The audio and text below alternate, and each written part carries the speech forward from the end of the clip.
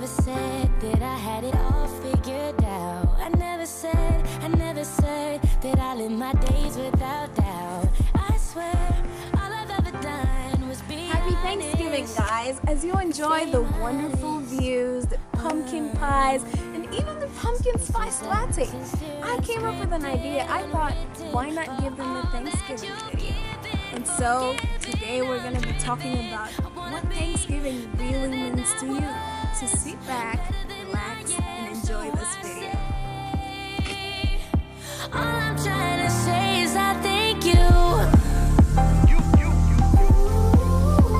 thank you. All I'm trying to say is I thank you. I thank you. All I'm trying to say. I took some time to study what Thanksgiving really means, and I came across this quote that said, "A thankful attitude opens up the windows of heaven." And I was like, wow, that's amazing, because I came to an understanding that Thanksgiving really is not just about the fuss about food and getting free stuff and being together with family. As much as that is good, Thanksgiving really is the key to access greater gifts that the Almighty has prepared for you.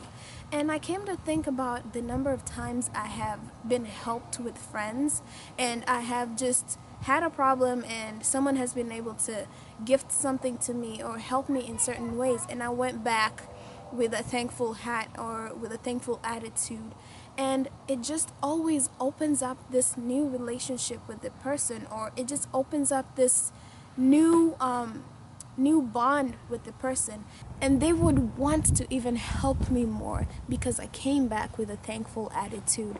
And another example came when I thought of the moments when you pray and you really feel like your prayers are hitting the wall, and you really feel like you don't have that access to a personal connection with God during the moment of prayer. And I thought, every time I back up and I think, hey, start with thanking Him for everything that He's given you, it always opens up this new comfort.